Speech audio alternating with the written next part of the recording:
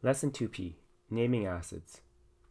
Recall, acids are ionic compounds that start with a hydrogen ion and have been dissolved in water. There are three naming rules when dealing with acids. The first type is the binary acids. These are acids that have only two types of atoms in it. HCl is a binary compound. It is composed of only hydrogen and chlorine ions. When dry, it is a solid crystalline substance. The name of this dry chemical follows our standard naming method, which is hydrogen chloride. When we mix the solid with water and it dissolves, it becomes an aqueous solution and is now referred to as an acid. The naming rule for binary acids is to start with hydro, then the nonmetal, changing the ending to ic, adding acid at the end. So HCl is hydrochloric acid when mixed with water. H2S is also binary, as it's made of only hydrogen and sulfur. It is called hydrogen sulfide as a dry chemical, but when we mix it with water, it becomes hydrosulfuric acid. H-bar is another binary acid. As a solid, it's hydrogen bromide. As an aqueous solution, it is hydrobromic acid. The second type of acid is polyatomic acids. There are two types, the polyatomics ending with ate and the polyatomics ending in ite. First, let's look at the ate ending polyatomics. Our example is H2SO4. As a dry solid, it is called hydrogen sulfate.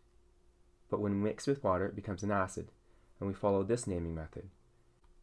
We skip the hydro at the beginning, and we simply name the nonmetal in the polyatomic, changing the ending to ic and add acid. As an aqueous solution, this is sulfuric acid. HNO3, hydrogen nitrate, when combined with water is nitric acid. Hydrogen chlorate, when mixed with water, becomes chloric acid.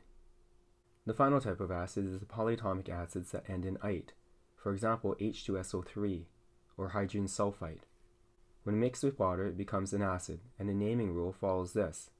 Skip the hydro again and simply use the nonmetal in the polyatomic, but this time change the ending to us, then the word acid. This is sulfurous acid. HNO2, hydrogen nitrite, when mixed with water becomes nitrous acid. And HClO2, or hydrogen nitrite, is chlorous acid when aqueous.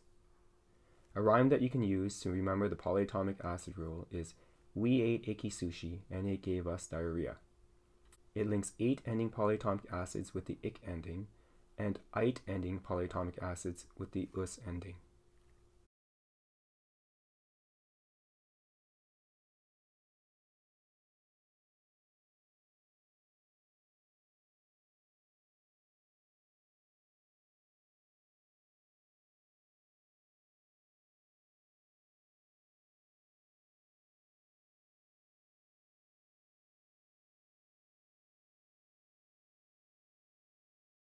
Hydrogen chloride.